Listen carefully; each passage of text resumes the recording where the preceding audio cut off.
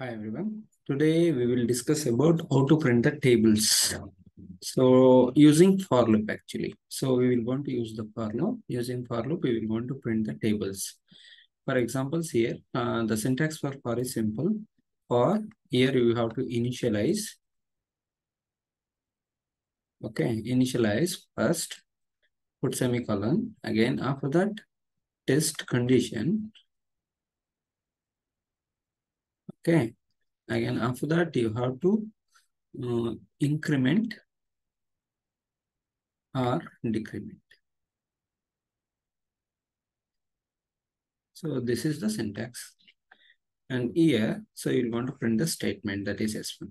So logic is very simple. For example, when you are printing the tables, 2 into 1 that is equal to 2. Again, 2 into 2 that is equal to 4.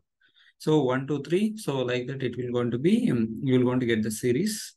So we want the table in the format. So what is that exactly? Logic is very simple actually. So keep the n constant, and so let me take this value as n here, this one 2, and this one, let me take this one as I here. So nothing but what happens here, n into I, that is equal to answer. How the answer you people are getting? So answer is equal to, so what is that exactly? N into I. This is the one. Sorry. So this is the one. Okay. How to get the format for this? Very simple actually. What we have to do here. This is percentage. I will show you that one in programming. Don't worry. Otherwise, wait. I will show you in the programming. Don't worry that. Now see, open this code blocks here. Yeah.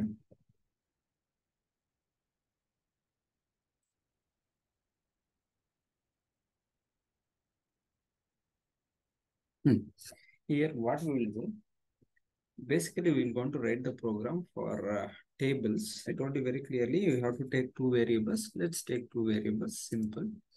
Int I, and one more variable. Let's take n. Okay, that is number. Now what I will do, I will ask the user to enter the n value. So that's why printf, here I will say enter the value of n. That's it. This is enough for this. Again, I have to take the input, right? That's why use the scanf. Scanf function. Again here, what you have to do, percentage %d. Again, I have to take the address of that particular variable. That's why ampersand, and that's it. So it will search that particular address, and it will go to put the value inside that particular variable memory. Okay. Now what exactly we have to do? We have to write a logic now. So how to write the logic? Before that, what I will do? I will go to give one small statement before that.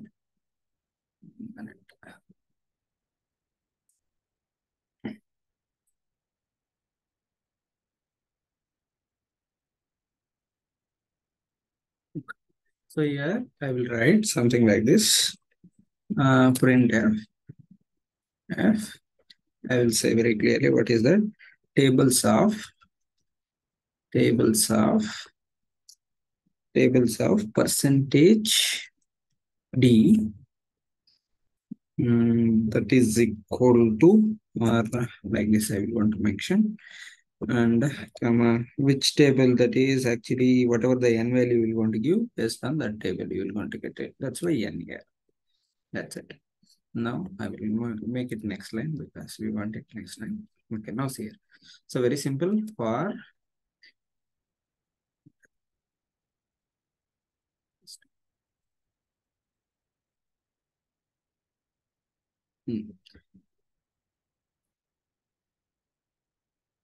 for I value equal to 0, comma, I is less than or equal to 10.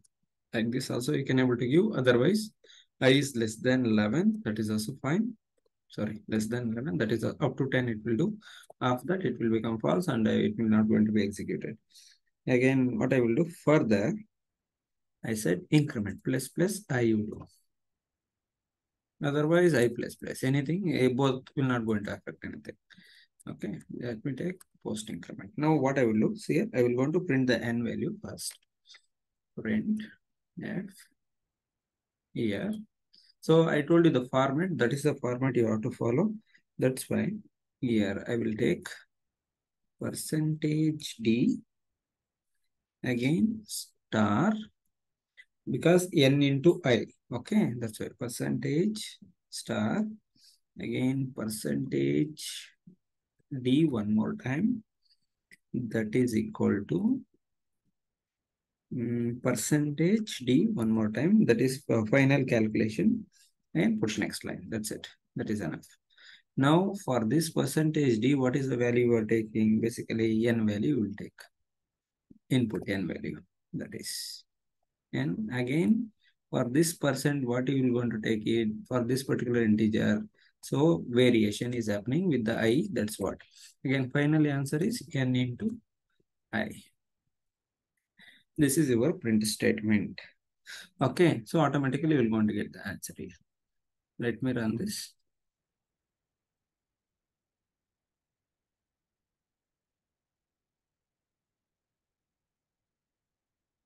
Okay, enter the value of something. If I take 4, see, so it is taking tables of 4 into 0, 4, 4 into 1, 4.